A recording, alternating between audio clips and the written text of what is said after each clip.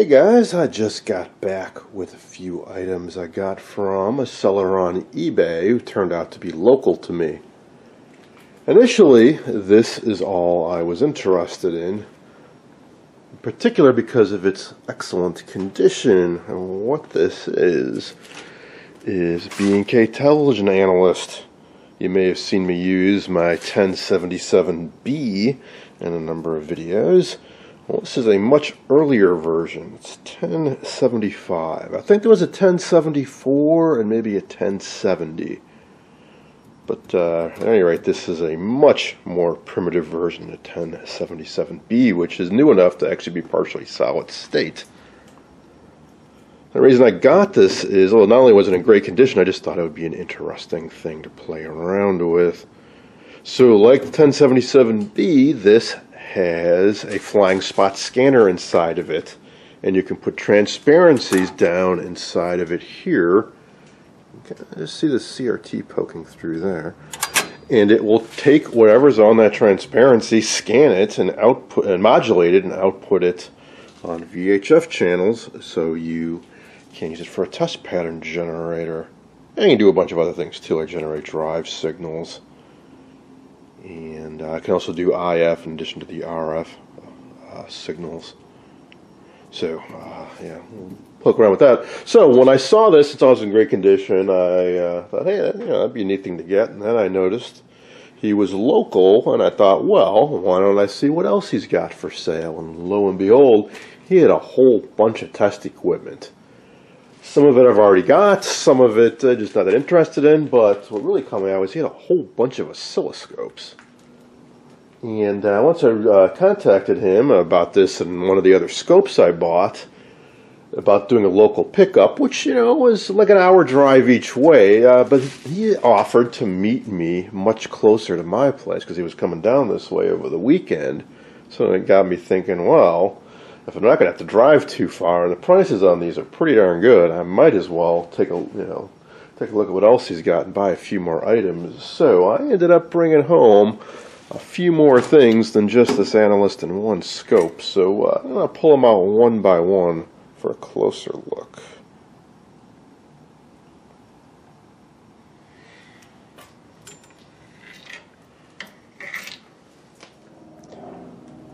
Alright, first up we have got a Simpson wideband oscilloscope model 458 color scope. This was advertised as being designed to work with black and white and color TVs, so it has some particular features that they thought would be handy for color TV work. Oddball input. Unfortunately, none of this stuff came with probes, which is so often the case with this vintage equipment. I don't know where all the probes disappeared to, but I didn't get any. Something else you may notice about this scope that's going to be common to all the scopes I picked up is it's got a huge screen. It's actually a 7-inch.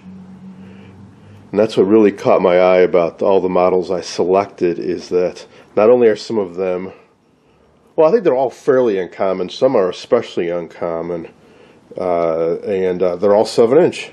So they used either a 7JP1, 7VP1, 7GP1, all of which can be used in electrostatic TVs. So either for testing, or if you just happen to have a set that has a bad like 7JP4, you can pop one of these into it. And also neat to have because you get a really big scope screen on that.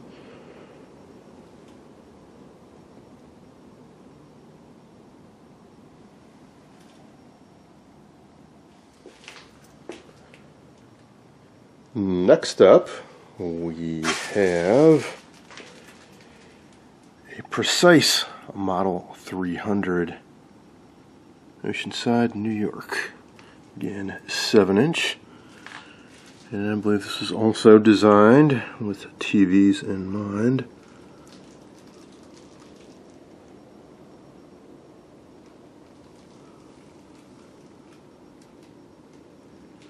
Notice this one has a plate on the back. Oh, I see, those are for adjustments.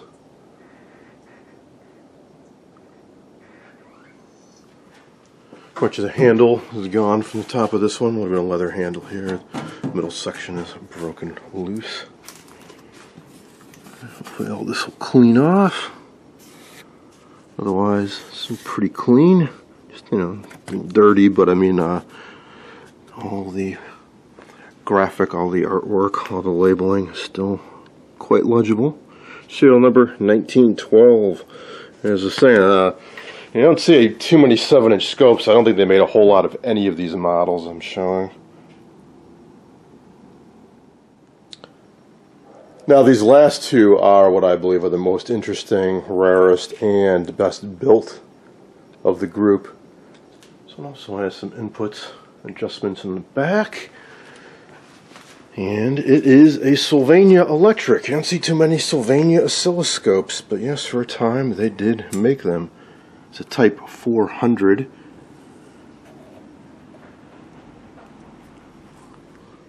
And it's either this one or this Sylvania, I forget which. That I looked up all of these online. I found like an oscilloscope museum website where they had info about all of them, including manuals, schematics, and such, and a little bit of background. And I think it was this one they said very few were made.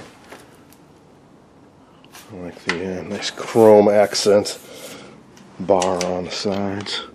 And this one, well, may not have the entire input probe. At least it's got part of one.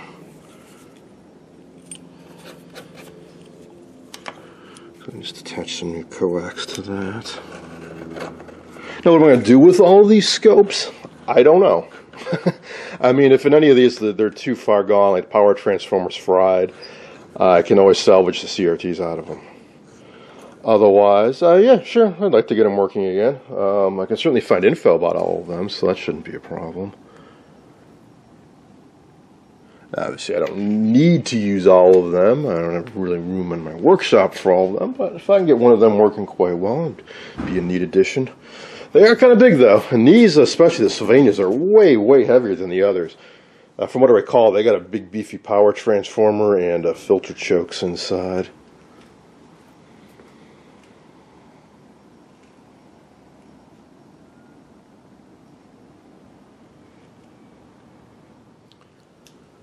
And here's the final scope, the other Sylvania. This one has two chrome bars on the side. Similar looking graphics and knobs, Sylvania Electric. This is a model 132. Missing one knob, unfortunately.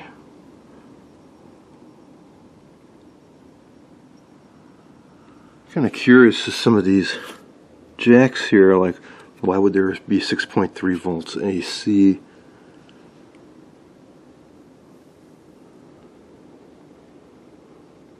Alright, so eventually I will do an in-depth video on each one of these scopes as I check them out and see if they are repairable.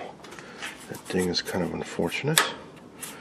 For now, I think what I'll do next is head inside and pull each of these up on the computer, and we can take a little look at the background info and specifications and so on.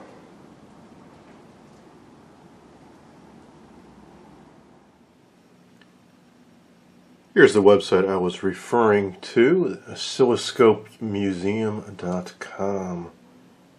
All four scopes are there. Here's the Precise 300, 1952. Here's an original ad for it. Available both in kit and wired form. Kit for about $95 and factory wired for $200. And there's the original probe. And it gives all the specs and features. DC through 5 megacycles. Sensitivity of greater than 10 millivolts. Kind of laughable by today's standards, but back then it was pretty respectable. Here is the 458. I think it's the newest of the four, 1956. The color scope. The entire manual here, PDF form.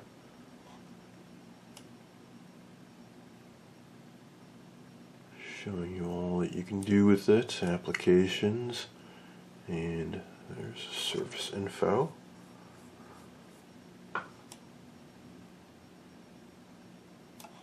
Uses, let's see, 7VP1 or 7JP1.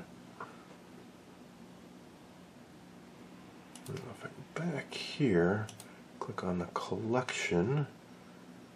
They have it broken down alphabetically, so if we jump over to S through Z, we should be able to find the Sylvania scopes.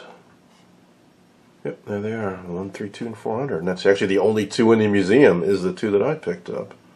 Here's the earlier, the 132, 1947, right after the war. And in this one, I actually have a letter.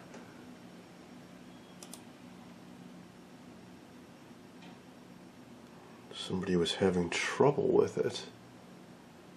And on the museum, they're speculating that maybe there were some inherent design problems, and that's why not many seem to have been made.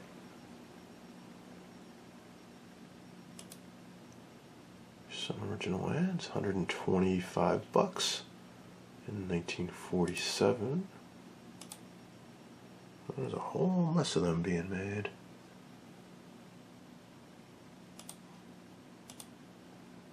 And here's a service bench, circa January 1950.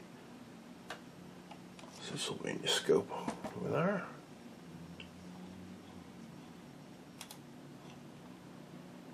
And this has a full manual in pretty darn good scan quality. Fortunately, it's individual images. I'll try to glue them together. See if I can find a schematic somewhere here. Looks like they're just included some decibel translation tables.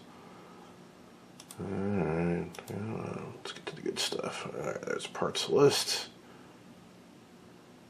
This uses a 7GP1 Loctal tubes. Now there was a 7GP4, which was only used in one TV, as far as I know, a Philco.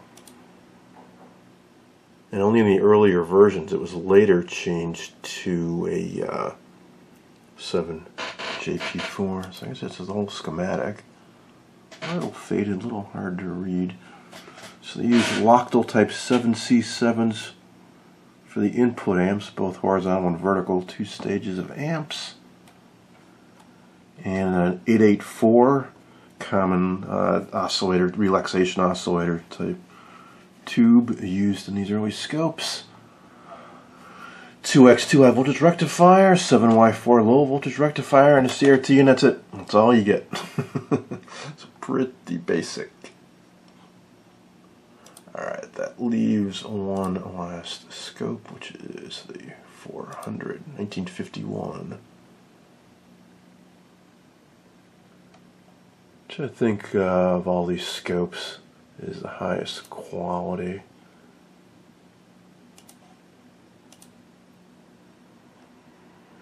See, the circuit has advanced a bit. Now we got 12 AT7s on the inputs. Probably set up as differential amplifiers. A 6AU6 and a 12AU7. And push-pull 7A5s. Driving a 7JP1. And the horizontal oscillator is also a bit more complicated. So this will all be fun to go through, I am sure.